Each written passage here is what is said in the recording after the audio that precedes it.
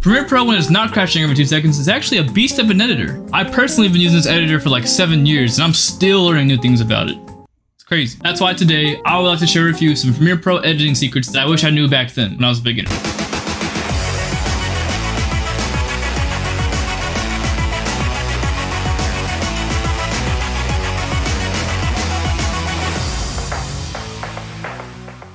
Alright, so let's just hop right in, right? This side toolbar right here, it's clutch. I wish I knew about it when I was a beginner in Premiere Pro.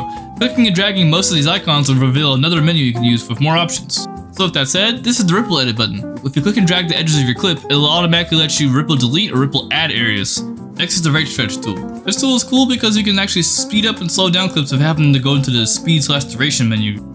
I like to just use the keyboard shortcut R to make it faster. The rolling edit tool lets you shift the boundaries of your clips. This tool is perfect if you're doing a lot of J cuts or L cuts. The keyboard shortcut for this is N.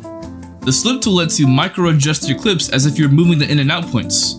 This is clutch if you put in a clip and you realize, oh, this is just slightly off, I don't feel like moving the entire timeline over to fix it. Now you can just whoop, and it's easy.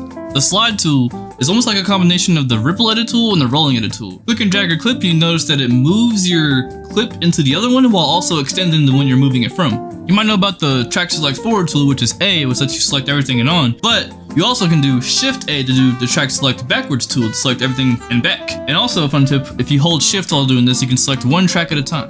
Pressing J or L lets you speed up your playhead, which lets you view your timeline a lot faster. This also works in the source monitor.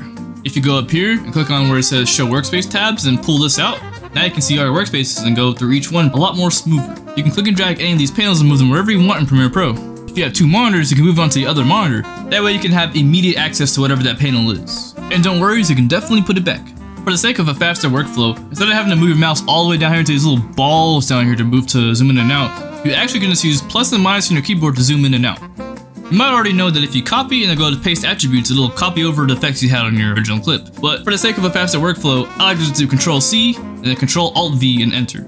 Hitting Q or W lets you instantly ripple trim delete an area. Q lets you delete the beginning part, W lets you delete the tail end part. If you press M on your keyboard, it'll leave a marker.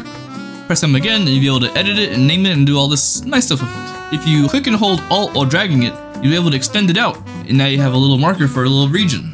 If you right click the boundary of 2 clips, you can immediately apply a default transition. You might already know that, but the cool thing is if you click and hold that transition, you actually can adjust where it starts from. Pretty neat. When you move stuff from Premiere Pro, these little grid lines will pop up. If you don't want it to happen, you can go over here or click S on your keyboard, and now the grid lines don't pop up, it won't jump anymore, and it'll move exactly how you moved it. If you want to adjust your audio really quickly, just right click it and go to audio gain, and you can just change the number right here. The fast way of doing it is pressing the G button.